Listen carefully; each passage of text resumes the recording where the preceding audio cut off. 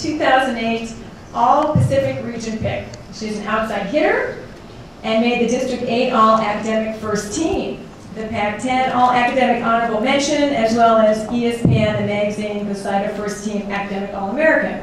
She was selected for the All-Pac Team and named the 2008 Pac-10 Scholar Athlete of the Year. She also made the All-Tournament Team at the Stanford Invitational, ABCA Showcase, and the NCAA Final Four, and most importantly, Cynthia was a former AAU National Beach Volleyball Champion. Let's say hello to her.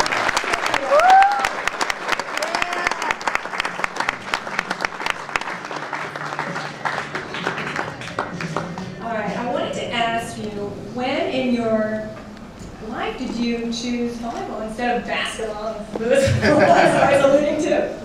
Well, to my father's dismay, I chose volleyball after my mom took me to a Long Beach State game. And I don't know how many of you guys are familiar with Misty May, but that's when she played at Long Beach State, and I think it was in her junior year. And after watching her, I just decided I wanted to give it a try and fell in love with it, and just kind of, my parents supported me all the way through college with it.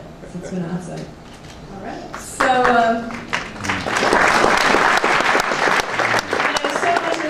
it's also about, academic excellence and leadership, and how do you manage to juggle, the intense athletic schedule along with maintaining, your grade point average? Because Stanford is a tough place to go to school. Yeah, I mean, Stanford's not easy, but when you're surrounded by athletes that have similar drive to you, and every athlete that goes to Stanford is so well balanced, and when you're surrounded by people like that have similar motivations and passions in what they do, it's just, they inspire you and you inspire them, and it's really easy to keep doing what you're doing. On top of that, there's a fantastic support system in the athletic department that really helps us succeed in the classroom and on the court.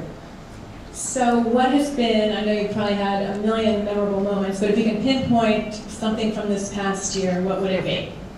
To be honest with you, I think it was when I would get text updates from the girls on the national team after they won the semifinal match to make it to the gold medal match and secure a medal for the first time in, I think, a little over a decade in women's volleyball. And I've been an alternate on that team for the past 2 Olympics, so I've gotten really close with those girls, and just kind of to see all of their hard work and my hard work kind of come to fruition and finally get that medal was really incredible. And just to be able to hear it from them before I heard it from the news was really amazing.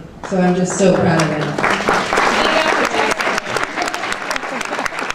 And what about your future? I understand that you want to turn pro and play in Europe, like professional volleyball? Yes, the goal is, as soon as I graduate, I'm going to start competing with the national team again, and we have a series of international tournaments all summer long, and then I'm hoping to go play professionally overseas, get a little culture shock, and get out of my comfort zone, and maybe grow a little bit as a person, keep playing volleyball, and kind of see where that takes my life.